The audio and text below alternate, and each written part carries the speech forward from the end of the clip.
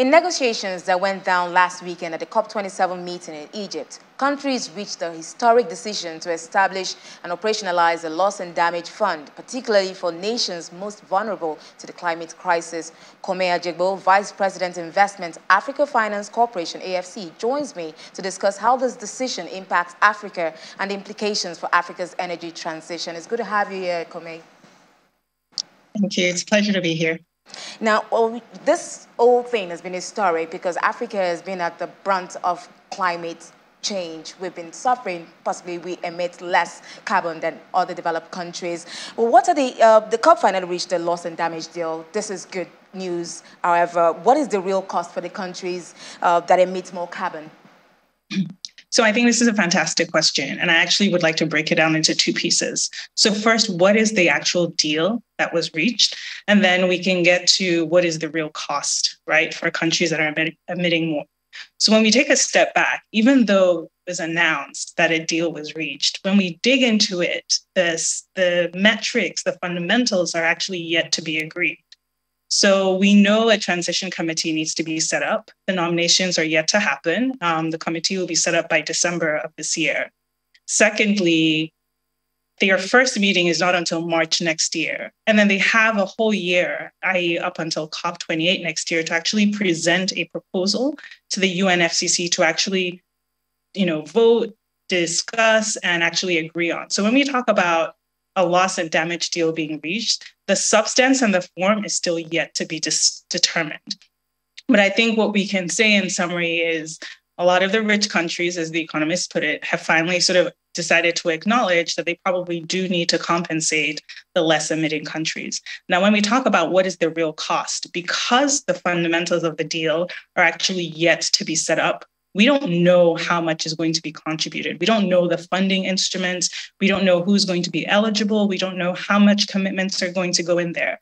But in order to understand or determine what the cost should be, I think it's important to understand what is the cost of loss and damage. So if we start first thinking about the NDCs and the commitments African countries have made, it's estimated that we need to invest $300 billion on an annual basis up until the year 2030. However, to date, only about $30 billion has been invested. So there's already a significant gap in terms of the commitment for climate financing, mitigation, and adaptation. And then when you bring it home and think about the context in Nigeria and the floods that we've been having, the World Bank Group estimated that about $17 billion was lost due to loss and damage from floods in the year 2012 alone. That's in 2012. And we all experience and appreciate the impact of the floods this year. So I think if we take a step back, right, yes, the deal has been reached in principle. The substance and the form is yet to be determined. When we talk about what is the real cost for countries emitting more carbon, we don't know what it is yet, but we do have an indicator of what it should be. This is quite interesting to know and quite vague at the moment. We would like more clarity on that. You mentioned that $300 billion is needed annually to be reached by 2030. And then right now, we're currently at $30 billion. And Nigeria is already, from the flooding, we've lost about $17 billion. So how do you think we can bridge this gap, this funding gap that we have, especially for Africa that is trying to transit, to cleaner energy, cleaner fuels? How do you think we can, Africa can mitigate this? And what are the financial implications since we already lost so much? So there's a lot in there to unpack. I think if we first start with the financial implications of the loss and damage deal, unfortunately, like I just mentioned, the substance and form is still yet to be determined. So we don't really know the implications for Africa. Not yet. We know the cost of loss and damage, but we don't know if this new mechanism is actually going to be a drop in the bucket or be a substantive opportunity to really transform things. Then when we talk about, financing for mitigation and climate change and adaptation, so many people have very possibly forgotten that just a little over 10 years ago, the Green Climate Fund was set up. And it was set up specifically, just like the loss and damage deal was created. It was set up specifically to provide financing to mitigate against climate change, but not just to mitigate, also for adaptation. Its priority was on Africa, on least developed countries, and SIDS. $10 billion was committed. Over $11 billion has been actually committed by the Green Climate Fund to date. So over the $10 billion commitment that they have. They're currently in a replenishment cycle trying to access more funding, but we need to take advantage of the opportunities that are being presented to us.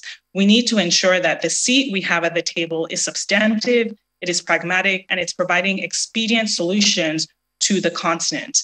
There's a lot of institutions that are currently unable to access this funding, and we need to find a way to ensure that we can do that. The Africa Finance Corporation, the organization within which I work, is one of the first institutions, African institutions, that was accredited by the Green Climate Fund. We are able to access this financing and create our own innovative financing solutions. We're also working on the ICRF, which is focused on climate resilience and adaptation.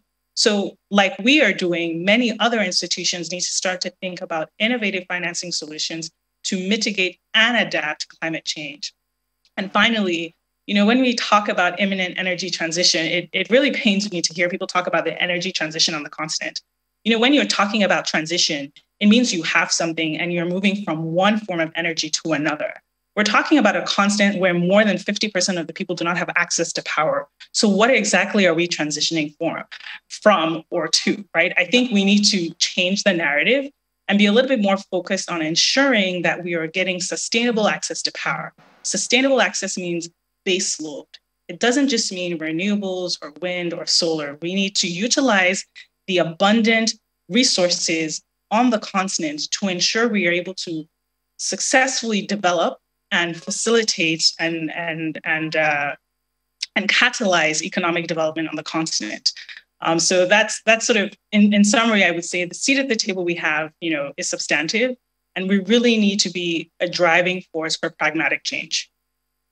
Thanks so much, Komi Ajegbo. We do hope that these, what you've mentioned, what you've mentioned will shape conversations for future, especially for COP28 that's coming up next year. Future conversations on climate change will be shaped by these factors that you've mentioned. We do hope African governments key into this and other institutions key into this to be able to, pave the way for a greener Africa. Thank you so much, Komi Ajegbo, for coming on the program. Thank you.